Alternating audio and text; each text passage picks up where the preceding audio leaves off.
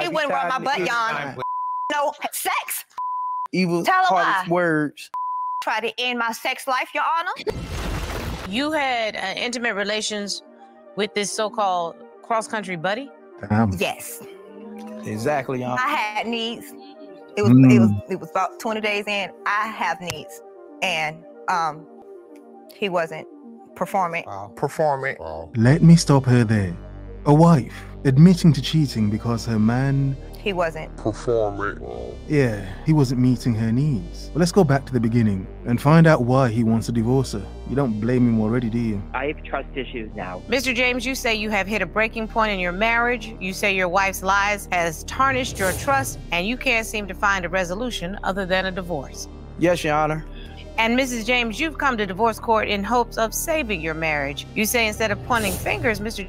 James should be focused on finding a resolution. Oh. Absolutely, Your Honor. Okay, so Mr. and Mrs. James, you've been married for 10 years and you do have a daughter together, but there seems to be a major problem in this marriage. Mr. James, why are we in court today, sir? Well, Your Honor, I'm at my wit's end. I have these divorce papers here today. You brought them to court. Yes, ma'am. I brought them right here for her to sign today. There's infidelity in this marriage. Wow. There has been mean, evil, hardest words, temper. The wife, the wife... Oh, God. I haven't watched all of it, but the wife does seem somewhat unhinged, doesn't she? It's medication time. I mean, she seems a bit unhinged, like... Yeah. And I can't do it no more, so I got these here for her to sign today. If there's any reason why you can help me to show me that I should still be in this marriage, please let me know so we don't have to do this today. You heard what Mr. James had to say. What do you say, Mrs. James? I love him. I don't want to leave him. I love him, but he has to work on some things himself. Like sexual pleasure? Evil, Tell him hardest why. words. He's not pleasing you enough? That's what we know so far. To how you all met, and then what brought you to a point where you're in divorce court? Well, when I first met this lady right here, we were at a library. I caught her, and she was actually walking with like maybe 25 to 30 children books, a lot of books in her hand, all the way up to the half face up to her nose. Oh, look at that. Look at that. I love this stuff so much. I'm just, yeah. Yeah, let's go. Look how lovely and together they once were. A lovely couple, aren't they? Yeah, it's always how it starts, isn't it? From this to now? And I was being a gentleman and asked her, can I help her with her books? And got to know her, found out, hey, we from the same city. And from there on forward, we built a relationship, friendship, been there for each other. And I don't know how we got to this point right now. So, Mrs. James, when the relationship started out, Mr. James was living in a homeless shelter. Yes, ma'am. Fortunes changed, and Mr. James ended up being the one that had your back. Is that correct? Yes, Your Honor. So, two people found each other, and when it was necessary, they each had each other's back. Is that? That's actually nice. Became an earning man. That's good. Mr. James, how did it go so wrong? You think that your wife is cheating? Yes, Your Honor. She does music. She sings, she raps. She was working with people that she does music with. Okay. And we was at the house, and she said she had to go record some music. How late? Okay. Leaving the house late at night to go record music? Yes, Your Honor. Did you get dressed up? Or did you finish getting dressed in the car? See, a lot of men are afraid to get married nowadays. Because what are you going to do with a cheating wife? Divorce her? Do you want to get married just to get divorced? Yeah. 11, 12 o'clock at night. So y'all should have been getting ready for bed at that time. Exactly, Your Honor. But it didn't happen that way. She got the call and decided to leave and go do that. And hey, from 11 o'clock, 12 o'clock, 2 o'clock, 3 o'clock, 4 o'clock, 5 o'clock. Rock, but I couldn't help myself. 6 o'clock. What time did she come home? 7 o'clock. We had a whole another 60 minutes to it. In the morning? Yes, ma'am. Mrs. James, what were you doing till 7 o'clock? I was recording my music, Your Honor. Getting busy. This is not anything unusual for a musician to do. Yeah, backs are getting blown out. Damn right. Yeah, more than speakers. You'd expect speaker. All right, you get the point. But wait a minute. From what I understand, Mr. James said that you received a phone call, and that's what made you respond to go out. Did the song come out, or are you telling me you just have to work at it until producers get it? It's a certain type of mood that you're in, and if I had access at that particular moment to do the song, then I'm running off and I'm doing what I do for it took her my 3 whole days to let me know that, hey, I was with someone else. I only said that because to make him be quiet. He always does not answer my questions. So, hey, I don't owe you an explanation. That's cat. I don't trust this woman. It's not because of the studio stuff. And that's what made you respond to go out. So it's a bit of creativity and on some cases, a bit of freakiness on some cases. So, other than that though, I mean, she's giving off a very guilty vibe. Wait a minute, excuse me. You suspected that she was cheating that night, Mr. James, or that something untoward had occurred because she was out late. You questioned her about it. Yes, Your Honor. And when you questioned her about it, what did she say? She didn't say nothing till a couple of days later and told me that she had cheated with him. Lies. Mrs. James, you told your husband that you had cheated with someone? Because that's what he accused me of. Okay. Or is it what really happened? Yeah, lie. Yeah, I'm just saying I don't know, but yeah. Because that's what he accused me of. Lie. There's nothing that anybody could do or say to make me say that I violated my marriage vows. Why would you confess to something that you did not do if you didn't do it? He's done it to me before. Just I've never playing with my head. Woman at all. I've never cheated with anybody at all in my whole entire marriage. So you heard what Mr. James says. He's never cheated with anybody. Have you ever told her you cheated with somebody? No, Your Honor. So Mrs. James, how did he, quote, do it to you? He'll leave that openness of thought in me, and the questions don't get answered. I don't deserve his answers. So he doesn't deserve mine. He doesn't respect the truth. He don't deserve the truth. But Your Honor, I also got... I mean, it is a form of gaslighting, isn't it? Admitting the truth, but making you think that the truth is, no, it's wrong, but I'm going to admit to it anyway, when it really is. Yeah, you get the point. You get the point. Because that's what he accused me of. The lie wrapped within the deception, based as truth. Got another piece of evidence I want to let you know also. What else happened? I was at work. I got a call from Miss James over here saying that, hey, she wants to go promote her music across the country. And I was like, okay, that's fine. I think she's going to promote her music in our city or the next surrounding cities. But no, she decided to go on a cross-country trip to this state, that state, the other states, but someone else in my vehicle that she took. Who'd she go with? Someone she does music with. She went on tour. Yeah, in his vehicle, went blowing out his speakers, but again, backs were getting blown out. Wow, audibly. Mrs. James, you went on a multi-day cross-country trip with someone else? What happened was, he knew I was going down the East Coast. Just so happened, I asked Mr. James, would you like to come with me? Please come with me. He said he didn't want to come with me. He doesn't want to come with me to follow my dreams or pursue my dreams. Take care of my family. He got left. And guess what? I need a man. Do that, then I can't take my family home. Take care of my family. Left. Look, I get it. I get her point, following her dreams, but at the same time, if he's got responsibilities, he's got to take care of the kids. One parent has to be responsible, but okay. With me, I am a woman, a solo female artist.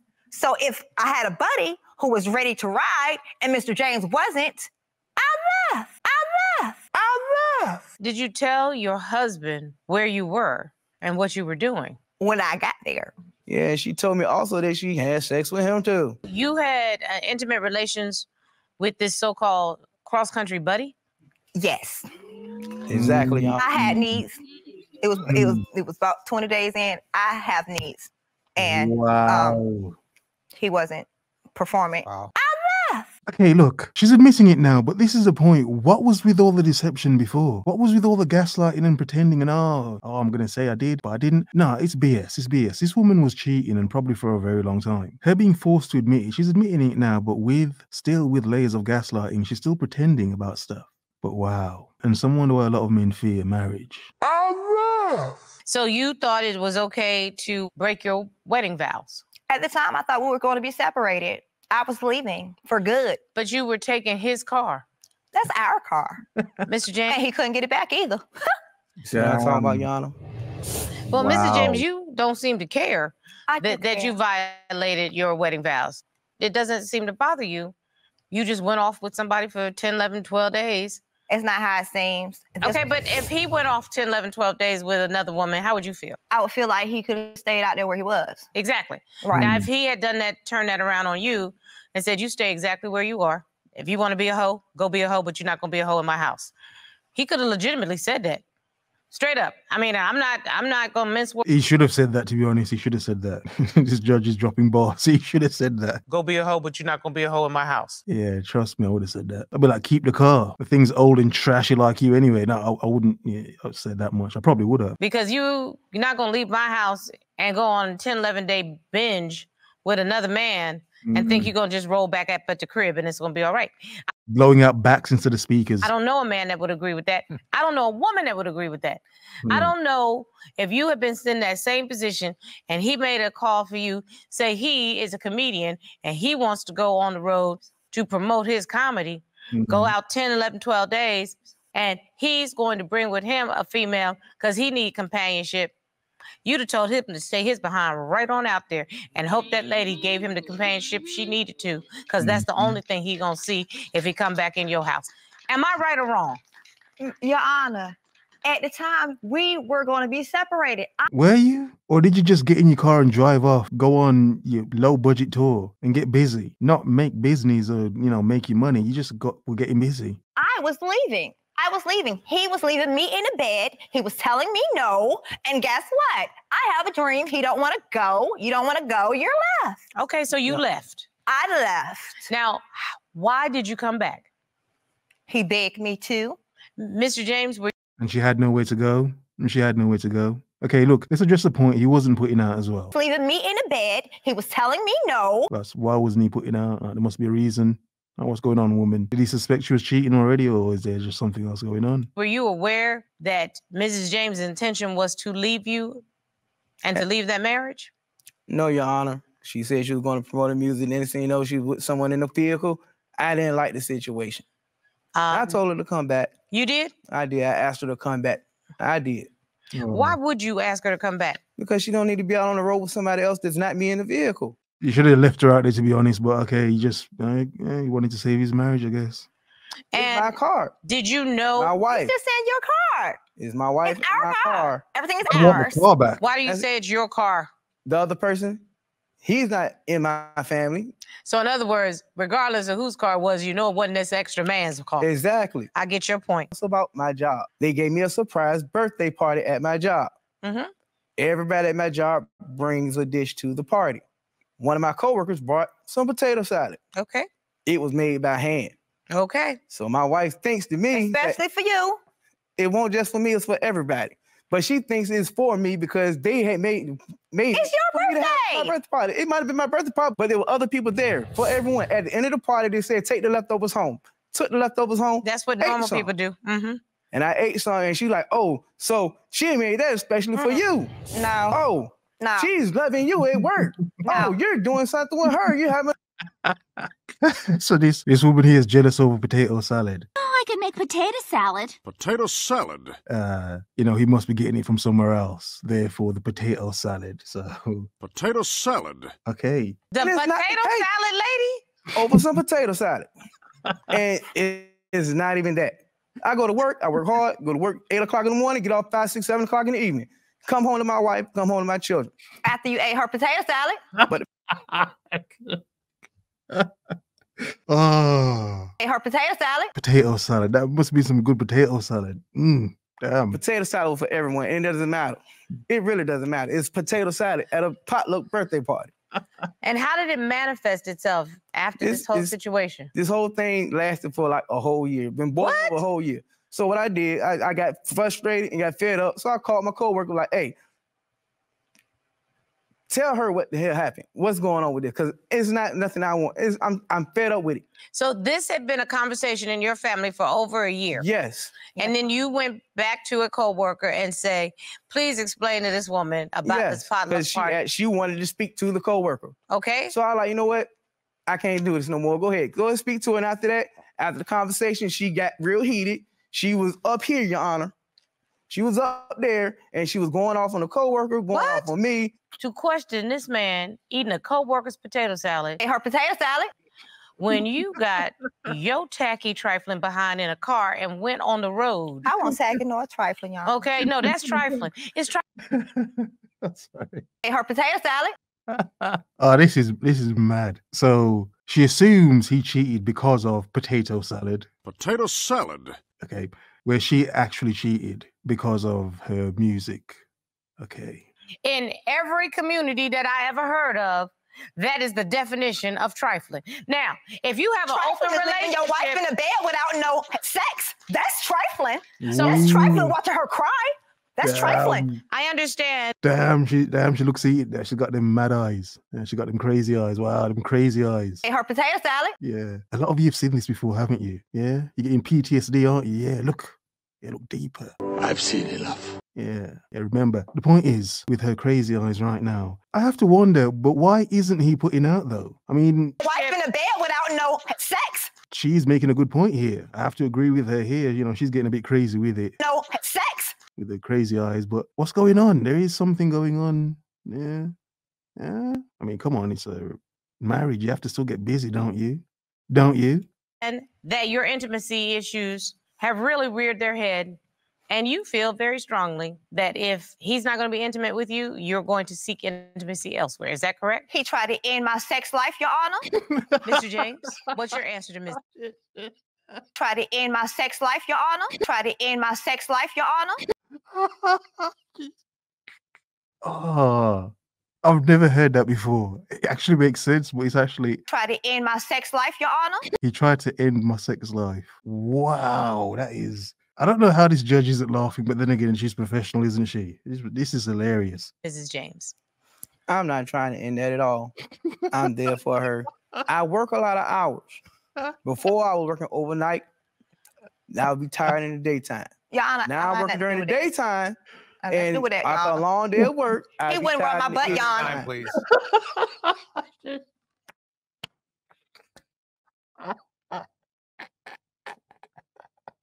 He wouldn't rub my butt, Your Honor. After a long day's work, and you don't even want to rub your woman's butt, like, come on, what's going on? You don't want to grow up your woman and rub her butt. That is a bit weird. Like, what's going on? He wouldn't rub my butt, Your Honor. And just what she was saying about rubbing her butt, she was in a car accident. And with that, she's injured. I don't mind rubbing her butt. But at the same time, I'm not trying to be the one that's going to injure her even more for me doing it. It's not no prescription from a doctor say, hey, you need to rub this from 4 in the evening to 5:30 in the evening. I'm your wife. Oh, how is the judge not laughing? You kind of get his point. She had an accident, so you don't want to feel up a woman too roughly and injure her even more. Mr. James, you came to court today because you wanted to know if this marriage can be salvaged. You wanted to hear my opinion. Yes, ma'am. Do you Honestly, y'all are not even connected in any way. Whatever it is that Mrs. James needs, you're not fulfilling. And whatever it is you wanted for a wife, she's not it. Yes, very toxic, very toxic. Still, he wasn't putting out for whatever reason, but she just jumped to cheating for whatever reason. A couple like this, yeah, you can see they shouldn't be together. And that's why some men fear marriage. Have a nice day.